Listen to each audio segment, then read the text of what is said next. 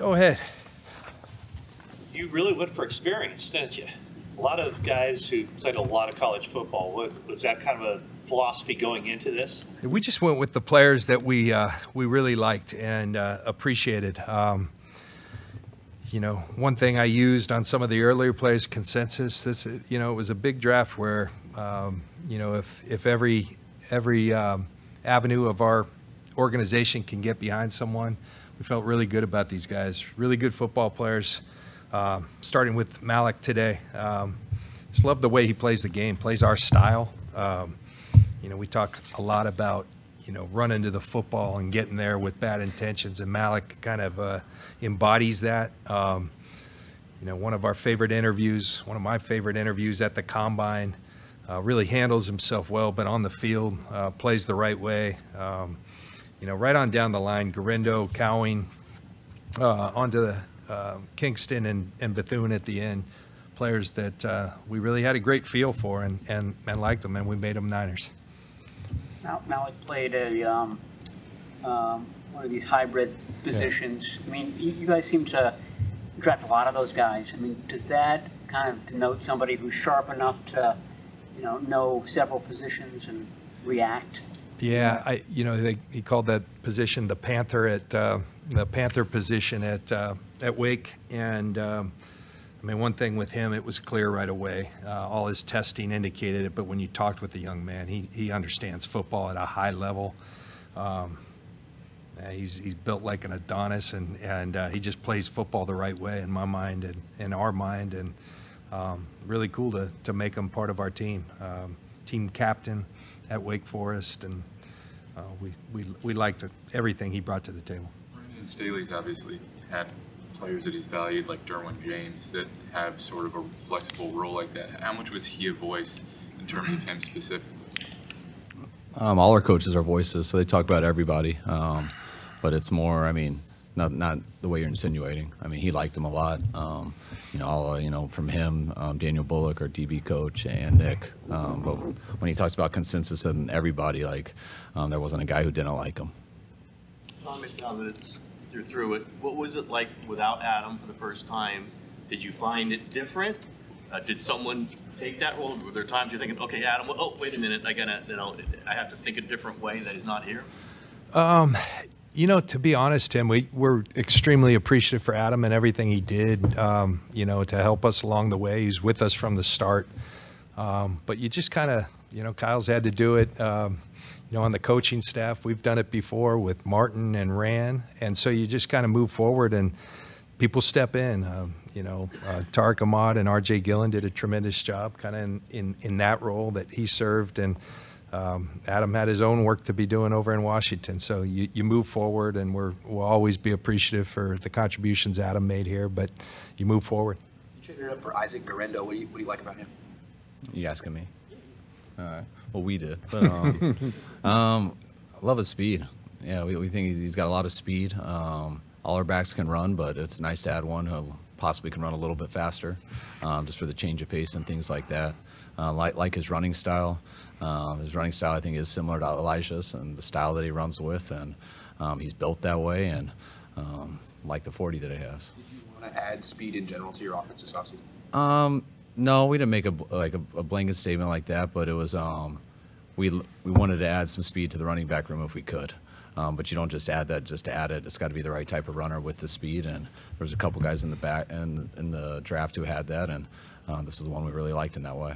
Bobby Turner actually interrupted our Zoom call with Guerendo.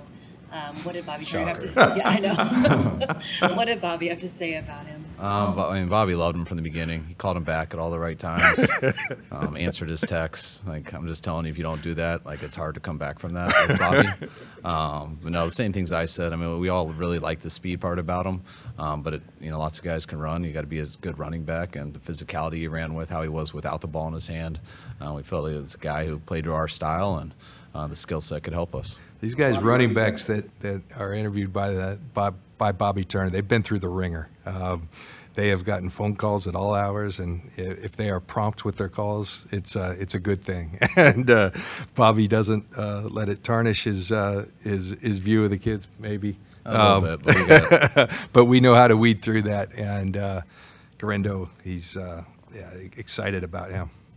Your cornerbacks can play inside and outside. Do you have an idea when OTAs start up who will be at the nickel spot? I know Diamador probably is the top choice there, but who else has the ability to play nickel now? Yeah, I mean, we think Renardo is a guy who has that kind of versatility to play inside and outside. You know, Chase Lucas, one of the free agents we brought in, has played nickel. So we got some candidates in there. Demo gives us nice flexibility. He can do both. We think Renardo has that flexibility as well. We'll see. A lot of that, it's nice when you have that flexibility because you can kind of toy around. That's on Kyle and them. They start out whatever way they want, but to be able to have that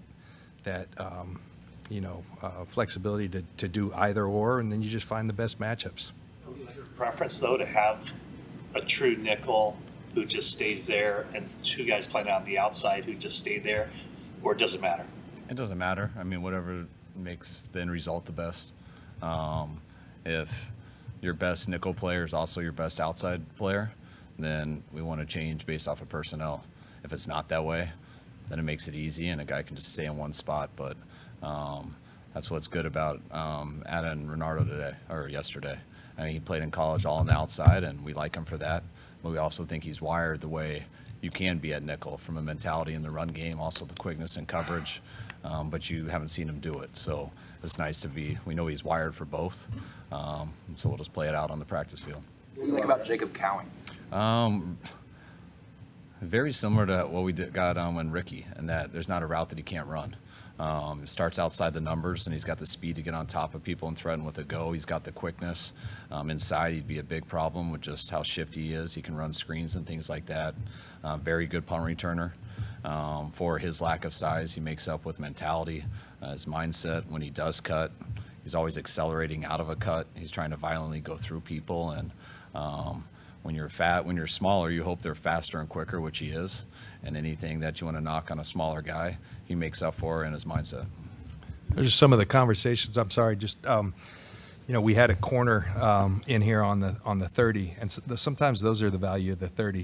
He had played against Jacob Cowing, and Jacob is small in stature, but what Kyle was alluding to, the toughness to overcome that.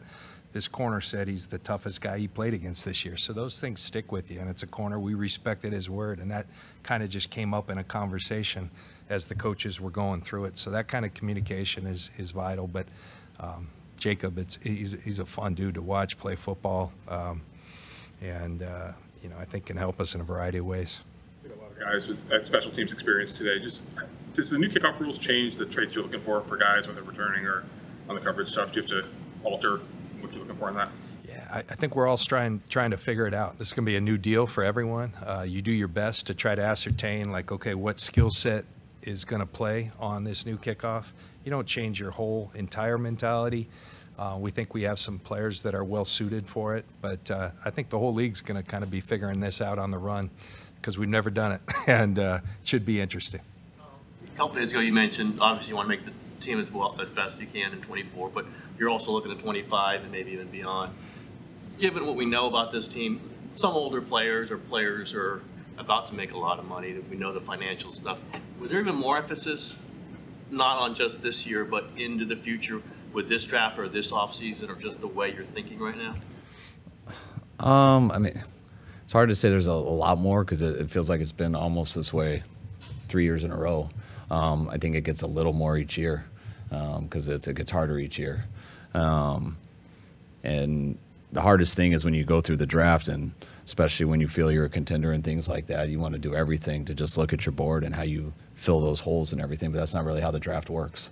It's how it comes to you, and you got to look at it at different levels and through different layers, and you got to think right now, and you got to think ahead. But being close like we were last year, feeling we're going to have a chance to at least have an opportunity to try to do something like that again. You want to think always what helps us now, but then you get to that spot and there always isn't that answer right then. And so do you go with what kind of helps us now or what helps us more in the future? And so you're just constantly weighing that, whether it's the draft, whether that's free agency, and everything. When you You guys are following up on that. When you're evaluating prospects in that way, how are you kind of viewing, a guy who maybe won't be as helpful this year, but could potentially have more long-term value versus this is kind of what he is right now? Yeah, I think this class is representative of it. I don't know a player. I think all these guys can contribute this year. So you try to do both. You try to say, hey, okay, does this guy have starter in him in some time? Is there some development that he can someday be a starter? But right away, can he help? Special teams is often the avenue. I think back to my career. I didn't start till year 3, but I think I was a good member of the team because I contributed in special teams for the first couple years and played some defense. So that's really integral. And so it's that thought process. And, that's I like this class because of just that. I think all these guys, it's tough. It's a really good roster, so it's going to be tough to crack for these guys. We do believe that they have the skill sets, the mentalities, the makeup that they can come in and find a way if it's on them now. But, they can come in and compete right away. And then we do believe that with the development, which is part of what we do as well, consistently developing guys so that we get the most out of them and into the future as well. I'd always say I wish it was the other way around. But like last year, you're done with free agency and stuff, and you go in the draft, and it's like, where do you need a starter? And yeah, you always want the best starter possible, but where do you have to get a starter? And you go into last year's draft, and to me, it was one position. It was kicker. And so, yeah, there's some starter positions you can't find a better guy, and there's a lot better. But they're all still guys you feel you can win with as starters. And you go into a draft, and you're like, all right, well, we don't have a kicker, so we got to find a starting kicker somewhere. What else do we want to do? Well, we'd like to get better in this area, and that area, but where is that guy when that draft comes? And if that's not available, then you get a guy to beat someone else out. You get a guy because, hey, this guy might be up on a contract next year, and this guy could be a backup in case of injury, and we can plan for the future, or is this just the best player available? And that's why there's so many different layers to all of this. And wish the draft came first. You can always just sit there and take the best player that came, and then you could go into free agency and try to figure out, like, all right, where can we go fill these holes? But it goes the other way, and that's why it's a bigger window than just right now. How do you guys feel just about the roster overall? I mean, you haven't had to make any drastic moves the last 2 months, whether bringing in a huge free agent, making a bigger first-round draft pick or whatever like that. Where's this roster right now? I feel like we're always making, really important decisions, and that's part of this job. It's not easy. I mean, when a guy like Eric Armstead moves on, that's a big move for our organization. When you trade for Malik Collins, that's a big move for every one of these draft picks we take really seriously, and sometimes they go right down to the wire, and there's great talk, debate, passion for candidates. I mean, and that's what makes this whole thing fun. And I do know that when you have a spirit of everyone doing it together, I think everyone's on the same page, and so we're all in. And it's the way Kyle and I try to work. Sometimes I'm passionate about a player, and most of the time Kyle and I see it the same way. Sometimes, all right, what do you see in him? And I try to sell it to. Oftentimes Kyle will like a player, and I'm not quite there, but here's what I like. And the good thing is we always get there, and I think the rest of the organization follows suit. And so you challenge each other on people you're passionate about, and in the end, all these situations and scenarios are big for your organization. Every decision's a big one, and I like where our team's at. I'm sorry, Kyle, you had the Armstead thing, which John mentioned. I mean, we know the Debo situation may be up in a year, we'll see, and there's other players who are getting to that point. Do you have these conversations with your players? Do you think there is some kind of added pressure about this year? You got the Purdy contract maybe coming up in a year. Is there a little extra on this group of players this coming year? I think when you get close to a Super Bowl and you don't win it, I think there's always more pressure. I mean, especially from outside in, because you're going to hear about it more. So I think, everyone has a certain expectation for the season and things like that, because you always want to do better than next year, and there's not a lot of room to do better. There's only one more game, and so like everyone wants to get their mind to that spot, but every team's different each year too. And so you go into a year and the main thing is you don't want to get worse. You always try to get better, but you don't want to get worse. And when you do have players that have played a lot of good football over these last 3 to 5 years, I mean, it becomes a problem because you got to pay guys, and it's harder to keep carrying that. And that's why we went into free agency. Like, you have to make a lot of hard decisions, but we're not ready to take 2 steps back, so eventually we can take 3 steps forward, or however that is. Like, so, but you don't know if that's possible, and so you try to make your free agent decisions that way. You try to do the draft that way, and I feel we're in a position that hopefully I don't think we did get worse. I think we've tried to keep it to where we're there. And now, what happens when we start working on Monday? What happens in OTAs? What happens in training camp? And that's what allows some younger guys to, hopefully that we've added, to develop them and add them for depth, or maybe to take over somebody's spot, or maybe to make the guy in front of them better because they got some better competition behind them. And that's the way you get your team better, and that's really where we're at. We did it through free agency as good as we could. We did it through the draft as good as we can, and now I'm excited to focus on real football and going to work. Kingston was saying. We'll take 2 more. Eric and Jarrett. Right, Eric. Assuming you guys may have looked at offensive tackles and tight ends, was it the fact that you didn't address those positions, was that the situation, kind of the way the draft fell? Yeah, we looked at numerous guys throughout the process. I think when you're drafting 31st, it's oftentimes hard to find a tackle that you really love, and we like our tackles as they stand right now. We like our depth with Jalen Moore being a really talented guy who can play the swing role. Drafted Kingston, who has some flex at tackle, and we'll continue to always try to improve ourselves, improve the depth of our team. But we're excited about our O-line group. I know a lot of people talk about that, but we feel pretty good about our group. Yeah, we were glad to add 2 O-linemen in the draft. Would have loved to add a tight end. Just didn't work out that way. Latu, you're looking at your, I guess, first backup option? No, looking at all the tight ends. Kingston was saying that he hasn't been out here yet, so we like guys to practice first. I'll allow that.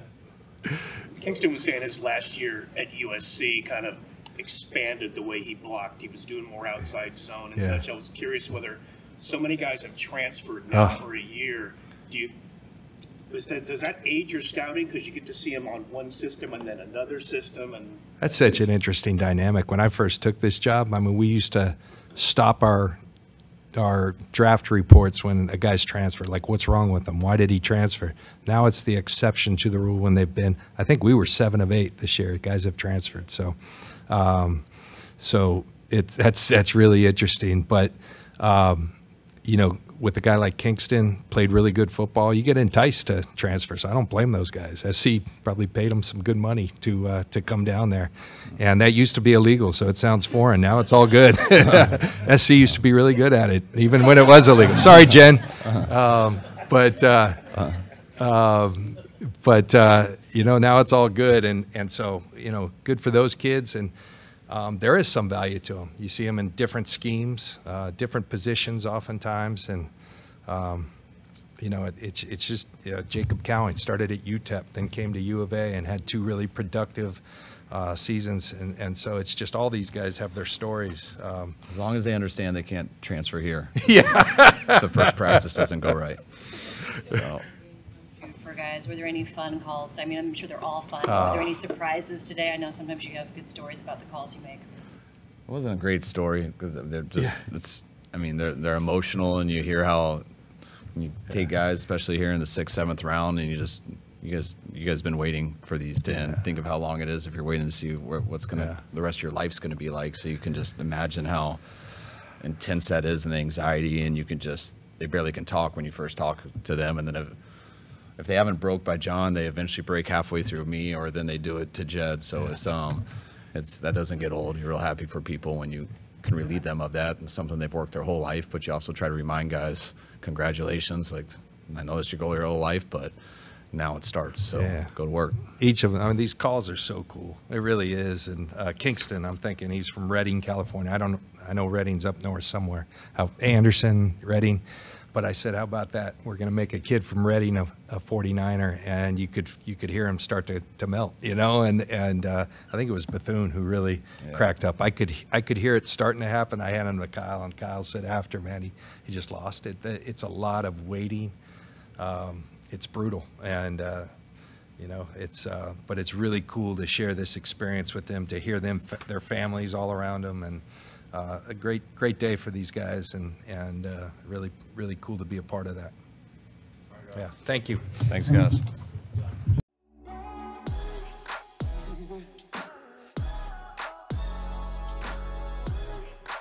Mm-hmm.